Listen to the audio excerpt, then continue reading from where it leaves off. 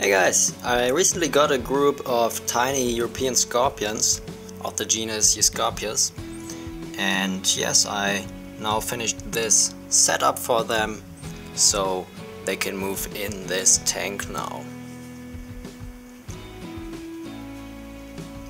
It's quite important if you keep them in groups that you have many hiding places, so something like this here, pieces of bark on top of each other. And scorpions of the genus Euscorpius also like to climb, so that's perfect with this back wall and also these bark pieces where they can climb. As substrate I use a mix of garden soil and cocoa peat. Next to some live plants, leaf litter and lichen I put in a shallow water bowl.